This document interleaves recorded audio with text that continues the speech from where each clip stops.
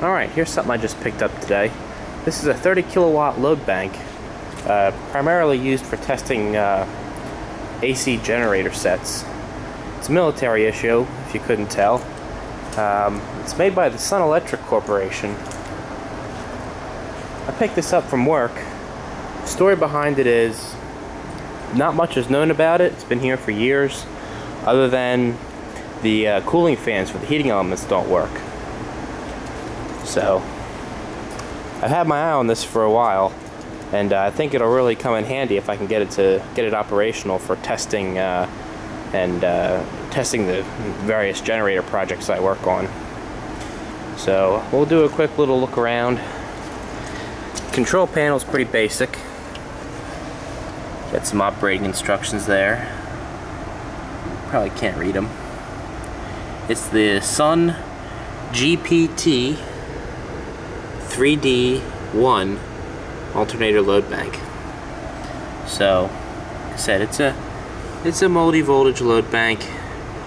12240 to a 12208, 240/416. Doesn't say 480 though, which is kind of strange.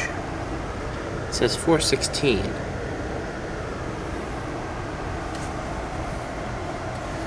So, you got your power selector switches here. You got two 9 kW switches, a 6, a 3, and then this one says 0 to 3.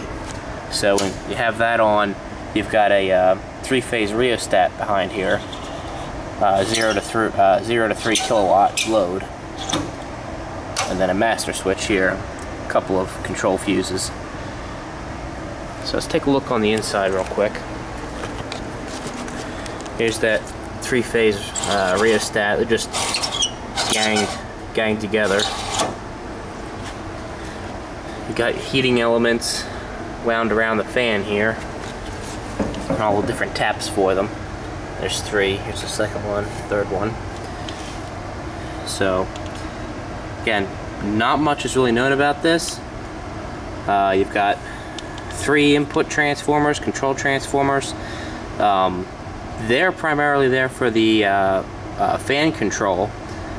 I'll show you that in a diagram. Each fan's got a little, this is called the wind switch, so it will not let you energize the heating elements unless this switch is being drawn in by the fan to indicate that the cooling fan is running. So I've just been probing around on it. I haven't even put power to it. So the wind switches work properly. The windings in the fan motors are not open circuit. They actually measure exactly 50 ohms. So I'm thinking that's a little bit too precise a number to be incorrect, but I don't know. So a little bit of work to do yet. Got 3 rectifiers here, 2 and 3. Yeah. Take a look at the front panel here, or the air outlet side. So the fans draw air through the back and blow it out the front here. There's a huge connector here. This is your input selector. 240/416 3-phase 4-wire, or 240-volt single-phase, or 122/08 3-wire, or 3-phase 4-wire, 120 single-phase, or 240-volt 3-phase 3-wire. So I've never seen a load bank with a neutral connector though. However, usually they're just straight 3-phase. So, or 3 hot input. But here's your input lugs. They say so on them. It's kind of neat. So let's take a look at the wiring schematic real quick. Luckily, it's attached to the door. Let me sit down here. So here's those 3 input control transformers right here, feeding the rectifiers. And the rectifier outputs are all paralleled, and they run through 2 capacitors, which just filter capacitors, I imagine, to clean up the output a little bit. And then from the capacitors, the 3 fan motors here, are all parallel. So they all run at the same time, regardless of what combination of heating elements you're energizing. And of course, here's the wind switches. So it looks like that's their only function, those transformers. It's all in the control. So, yeah, look at that. So you got, so these are, I forget what they were, normally open. So when the fan's running, this contact closes, allows K1 to energize, and K1's coil. Where's K1's contacts at? I'll have to look through this schematic.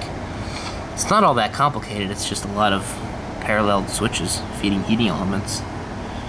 So, luckily this is still here. And there's the taps on the transformer. You can see how they're tapped. You got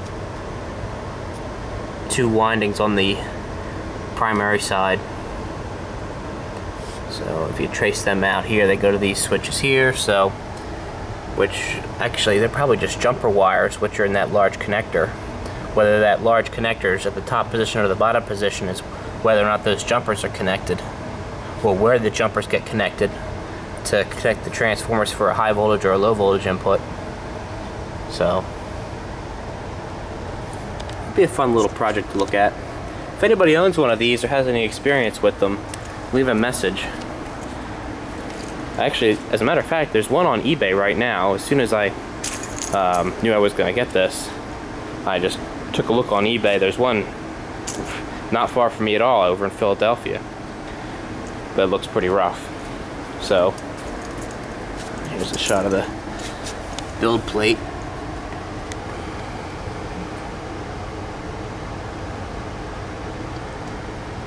And the military identification plate.